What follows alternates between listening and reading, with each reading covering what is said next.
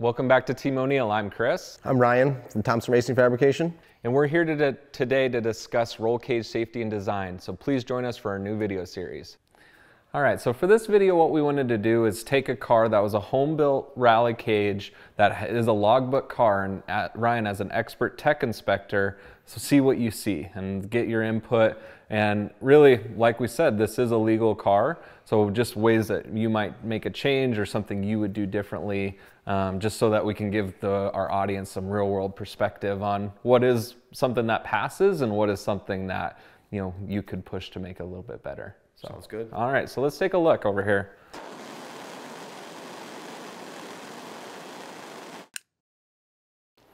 All right, so what we're looking at here, we talked earlier in the other video about nodes, right? Yep. So I can already see, from what I can see, the nodes are not all together on this. Yeah, your A-pillar tube comes down and lands only on the door bar. So if this gets loaded, it's just going to shear the door bar right off of the A-pillar tube. They don't have a node. It's really not a very strong construction. But from a technical, it does pass tech. Yeah, the requirement is within a given distance, 100 millimeters of the base plate, and they certainly are compliant, but okay. Maybe not quite ideal. The other thing I see from here is it looks like this is fairly far back. It is most fairly other far cages aft, yes. that I've seen, it's usually a lot more forward. Yep. This is probably easier from a home-built design? Yeah, it's easier to access to weld, it's easier to bend. So yeah, they were just simply shortcutting to try to get the job done. Okay. And what's below this? This looks also different than what I'm used to seeing. Yep, these are, it's called a plinth block, the base plates. They are approvable. It is a bit like a cookie cutter, if you will. It's just a hollow box. It doesn't have the same amount of area of engagement into the chassis. So from a theoretical standpoint, it's not quite as strong. It's just an easier path to getting to completion, but maybe not ideal. Anything else that you see in the door bar area that you would do differently? This weld right here, it's really cold. See how the weld is piled up? This area here is pretty decent. That's a cold weld. It doesn't have very good penetration. It's not going to be strong. And what does that mean? What's a cold weld?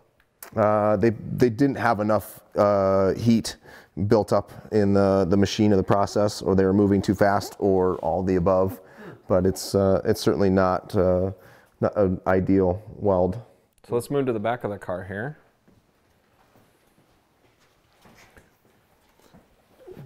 So what do you see here in the back?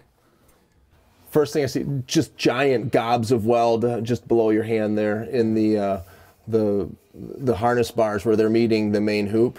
It looks to me like the notches were probably not very precise in that tubing, and they've used weld to fill up the air gap. You see it also on the ends where the harness bars meet the main hoop. Really, you want yes. The weld, the intention is that weld is the adhesion and what holds this together. You don't want the weld to be the structure. But if you're filling air gaps with large amounts of weld, it's really not an ideal configuration.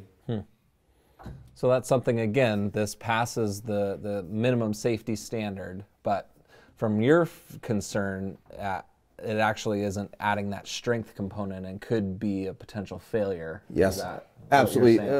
In many cases, we're talking about ideal and ultimate strength and ultimate what's best. This complies to the minimum. It certainly would pass and would be better than even some rally cages we see racing today. It's not that it's awful, it's just that it could be a lot better. There's some misalignment where you see the backstays coming up into the main hoop. Again, we don't have nodes. All the tubes are hitting in their own individual locations. It's easier in process. It's just a single notch. It's a single small weld.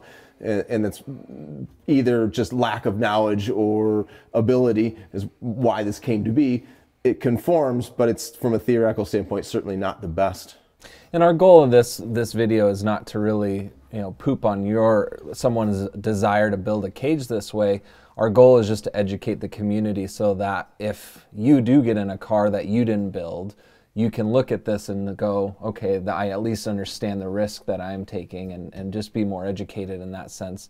If you feel comfortable to drive this cage, it is legal, and it's something that for if that's your comfort level, at least you knew that's what your risk you're taking. Yeah, absolutely. I have a motto that every roll cage that comes out of our shop is the best one we ever built. We want to be our own greatest critic, and even when I'm going through my own cages and we're at completion, we're looking at, could we make this a little bit tighter? Could we make that a little bit better weld? We're testing, we're developing, we're always trying to push our own abilities. And certainly I have the opportunity from time to time to see cages I built 40, 50, 100 cages ago and look at it and wow, I was really proud of that 10 years ago, but I'm doing so much better now. So it's important to be a critic of your own work and pushing even your own skills and abilities as far as you can. Right. Awesome. Any other thoughts or concerns or anything else you see with this design? One thing I noticed, another thing that I noticed was this, we were talking earlier about the base plate design and being a multi-plane. This is really a single plane base plate. It's also not tied into the suspension. This is just going onto a thin piece of sheet metal. So it's vulnerable if it's hit from the side, or if this is loaded this way. The only structure we really have here is this small thin piece of wheelhouse. And instead of, it could have been put, even if you just had another piece of base plate that went up into this body panel here, having metal in shear and not, this is called compression when it gets loaded. It's very easy to just push this down. Whereas if you had engagement in the side, you'd be trying to tear this entire panel. It would be much stronger. So again, this is perfectly acceptable, but it's definitely not ideal. So one thing this cage does do a pretty good job of, Chris, is the general fitment is nice. The main hoop is tight up against the structure. It's pushed outward. They did a good job. I have seen in other instances, or for example, this tube here at the windscreen is too far aft. This one could have been pushed forward a little bit, but they really did a pretty darn good job. You could have a builder put this tube too far back and it's intrusion in your head, or like Tim mentioned, sometimes these A-pillar tubes can be projected inward and they start to block visibility. So a lot to be said about fit and finish. And that's an issue you have seen in the real world as a tech inspector. Like, you could build the cage more encroaching on that compartment, but now you're sacrificing visibility. You are physically putting yourself closer to that metal cage. So that another potential trade-off in safety. And these cages are required to have FIA foam covering the metal tubes once for competition, and that's just in case that tube gets to your body in some sort of compression. And super important to remember when you're looking at the placement of these tubes and how they're put in is, although we're observing it as a static environment right now, in a crash, this is not a static environment. But the seats move, the belts stretch, tubing bends. So some people will be going, well, why do I have to have tube padding all the way? That's 12 inches from my head. Well, in a crash, that proximity is not guaranteed to stay the same. Right. Oh, Ryan, we really appreciate your expertise in this, and I think, getting to see an example of something that does pass, but something that, what you'd like to see better, or just at least educate our community so that if they do get in a car like this, they just understand that is something that could have been done better. Sure. Thanks for having me. I really hope we can help educate some people and have a safer, better rally in the future. We wanted to wrap up this series with just some general recommendations and things that we have seen and found over the years, thinking about people looking about building a roll cage and just the general concept of them being in their race car with their roll cage. But, what are some of the kind of horror stories and things that you've seen and experienced as a builder, and just other clients that you've interacted with for rally cars? I think the number one thing is vet your builder, get resources, check them out. I've seen so many people that they took the guy down the street, he's built 6 drag racing roll cages and he says he can do my rally car, and we end up tearing it out. We've had some that we've torn out personally because they're not meeting the standard, they're not getting logbooks. Knowing that whoever you're choosing to do it has the experience and knowledge, and it's a pretty simple way to get references, just talking to people, internet research, but be sure it's a big investment in safety, money. Look at who you're choosing. So what do you typically see as someone that knows a guy down the street that can weld? Is that what you're seeing? Like, what are the issues that you've seen? Those often end in a disaster. I paid this guy pizza and beer and he's building me a roll cage. You know, isn't it great? Probably not what you're looking for. You're going to end up with challenges getting logbooks or passing tech, and ultimately being far less safe. Logistics becomes a factor. I've always found it very interesting that we get inquiries from people. Being a national shop, we'll get people call from a few states away, and oh man, you're 400 miles away. But then I found it strikingly, surprisingly, won't you drive 400 miles to go to a race? Yeah, I guess I would. Well, why wouldn't you drive 400 miles for a quality installer who's going to build you a good safety structure that could save your life? And it's usually like, oh, yeah, that is, maybe I should go to you or any other, you know, qualified and talented builder. So why would you cut yourself short and try to use the guy down the street? And usually, you know, the rally cage is one of the big first steps, right? And so people sometimes forget once they get this all done, what they end up going to be doing, and maybe they don't have the trailer yet or whatever infrastructure they might need. But that's something that it is a little bit, you know, just perspective sometimes. Sure. Trying to think of. Yeah, I hope I can remind people here that, like, the importance and the value of getting a good builder and the risk of not using a good builder.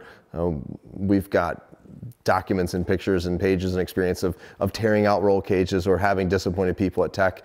There's really a lot of value in your life and the ability to rally and doing it the right way. And it's, you know, really it does come back to the minimum safety standards that the series is set, but, you know, nobody wants to have a bigger issue, right? And that's ultimately what we've seen. And, you know, we actually had a really tough year this past year.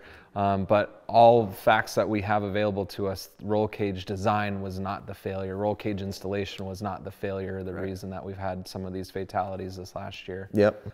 So we're proud of the series and our safety standards in that perspective. But you know, we're always trying to find ways to be safer. So this is not an area we're willing to negotiate, right? Right. It's there's enough things that happen that we need to ensure that you have that minimum safety standard. Yeah, it's important to know that it's a minimum safety standard, and that's what the series, ARA, NHRA, SCCA, they're all setting a standard minimum.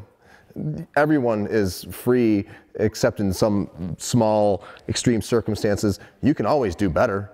And we'll hope that we'll give some guidance here that lets you choose better, choose what's right for you, and understand those nuances that can make a better outcome, a safer outcome. So that's the goal of this series, and hopefully you guys had a chance to watch all the rest of our videos. So if you guys have any questions or concerns or have any thoughts, please add them to the comments section. Ryan, if they do want to come get a hold of you and get a roll cage, what's the best way for them to get a hold of you? By email, ryan@leonallcars.com. So we look forward to, if you guys have any other thoughts, want more videos or content from us, please let us know, and we'll put out some more content. Hopefully we'll see you on the rally stages, if not sooner than later. Thanks, Chris. Thanks, guys. Appreciate it.